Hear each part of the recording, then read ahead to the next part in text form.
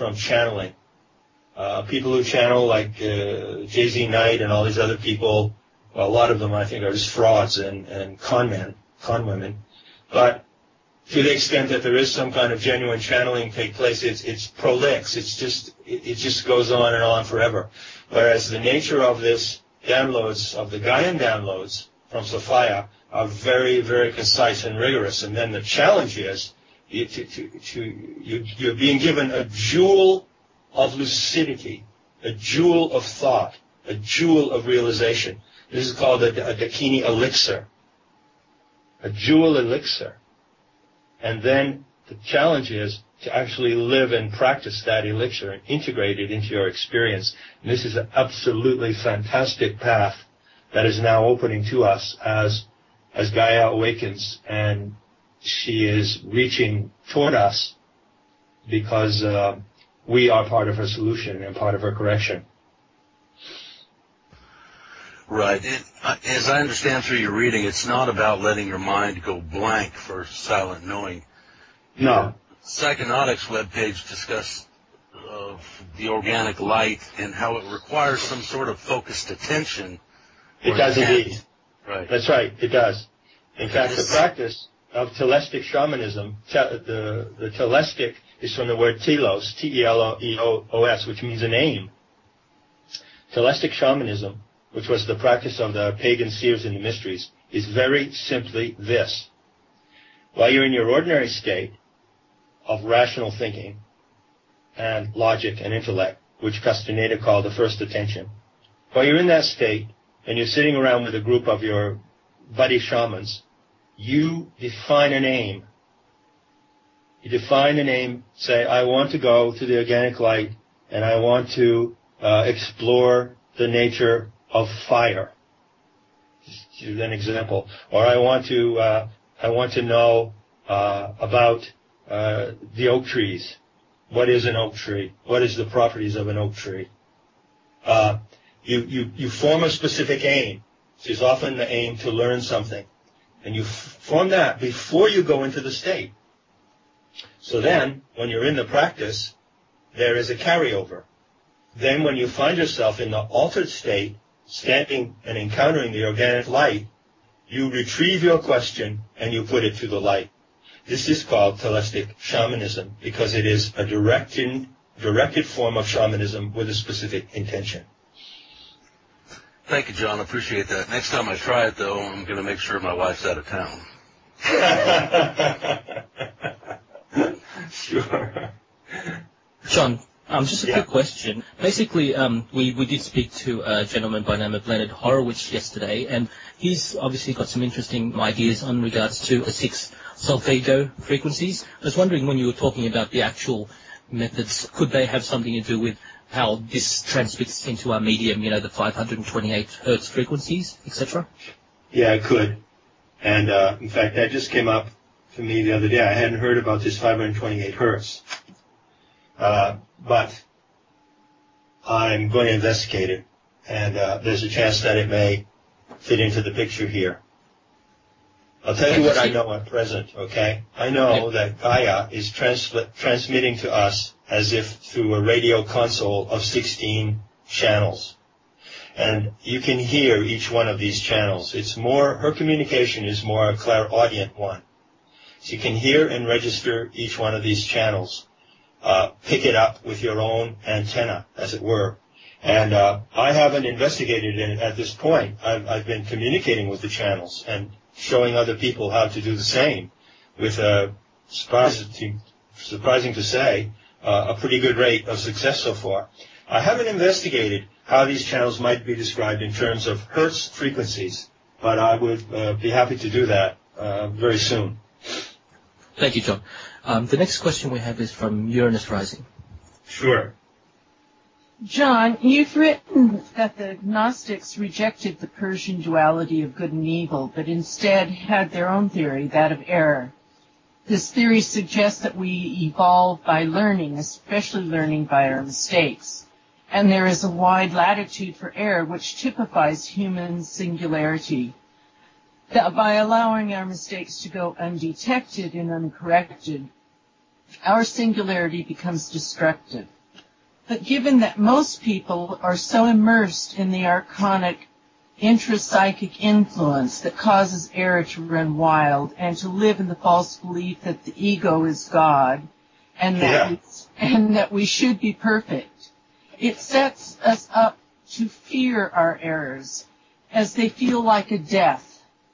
So would you briefly but properly explain the Gnostic theory of error for us? And my question is there anything to offer to those of us who are caught in that archonic intrapsychic dynamics of good and evil, especially if they find themselves in the states of fight, flight, or being frozen from fear? Wow. This is so deep and so critical. So critical to the threshold, or the precipice, I guess would be a better word, where the human species now finds itself. As for a paraphrase of the Gnostic theory of error, I commend you. I mean, you gave a brilliant paraphrase, and you got in all the key points. When we were engineered and conceived as a product of the imagination of Sophia in the galactic core, before this divine potential of humanity was seeded in the limbs so that it could emerge in a range of planetary settings, Sophia and the other aeons encoded into us a high factor of monogenes. That's the Greek word, monogenes. Singularity. And you say beautifully. One of the features of our singularity is that we are a learning species. We're a storytelling species and a learning species. And we have what makes us different, not superior, to whales and iguanas and bees and snails and slugs and tigers and elephants and horses, is that all those other animals have a limited instinctual singularity. They have a limited singularity defined by their instinctual format. So within their instinctual formats, monarch butterflies, for instance, who fly up and down the coast of California down to Mexico and back, or birds that migrate here across the Straits of Gibraltar down into Africa to exact places, almost the same trees, and then navigate back again to Europe. How can they do that? Because Gaia, who is the mother of those species, the creator, artistic creator, gives them a singularity, but it is restricted to a very narrow field of operation, and therefore their behavior is in a sense more perfect than ours. They don't have a margin for error. We have a huge margin for error, and that's where we get in trouble. And as you said, the essence of this Gnostic theory of error is so brilliant. We need to make mistakes, because in seeing our mistakes, we correct ourselves. And that's how we really learn. Learning is a self-correction process. But if we allow our errors to go undetected, they extrapolate beyond the scale of correction. And we go nuts. And we become destructive, and we totally lose it. And we do things like construct 55 nuclear power plants on the most earthquake-prone zone in the world. This is what we do. And millions of other things. We would be exhausted giving the examples. You bring up such an important point, and I've not had anyone raise this before. What can we do about the fact that people are so terrified to admit their mistakes? I just had an incident, and this happens to me all the time.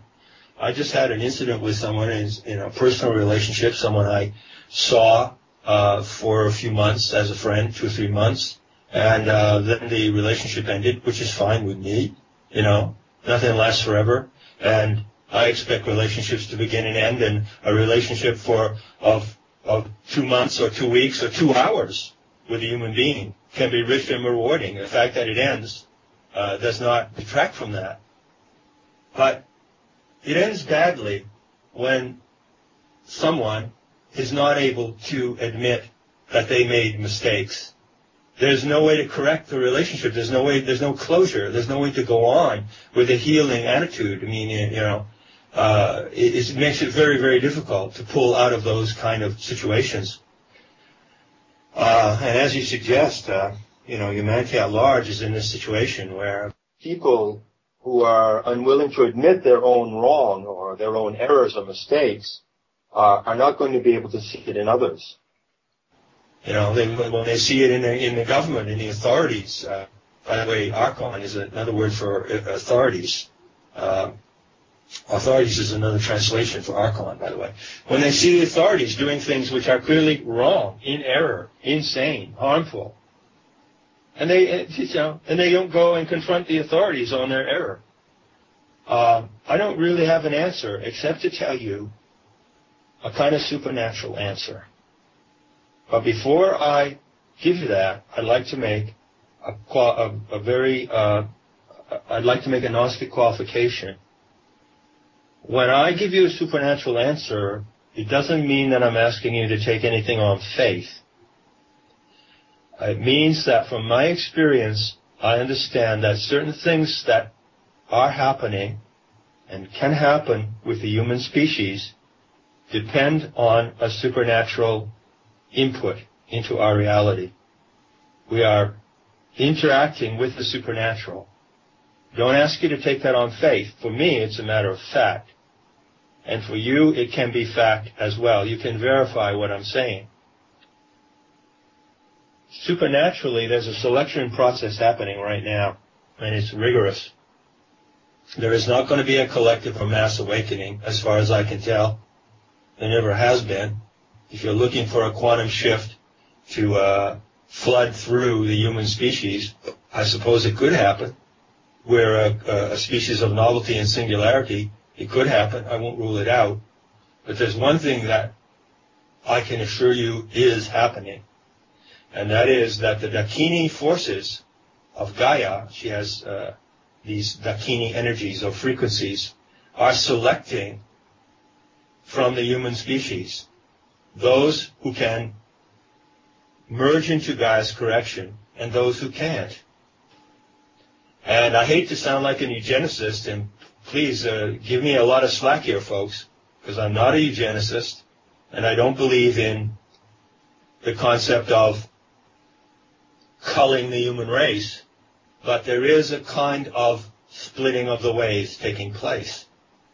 The Hopi prophecy is one of the few indigenous teachings that I would cite that might help us to understand Gaia's correction. And the Hopi prophecy says that human reality splits into two realities which go in two completely different directions at the same time. And so there is no way that you and I, as human beings, are ever going to sort this out. I can't even have a moment of truth with another person. I mean, that's all I want. I don't want much from the human species or any other person, man or woman. I just would like to reach you in total naked honesty and have a moment of truth with you. That's what I seek from every person that I meet. And let me tell you, I don't get much of it. So I don't burden myself with this syndrome of fear and this deplorable, shabby behavior of human beings, that they cannot admit their mistakes. I don't burden myself with that. I attempt to raise my mind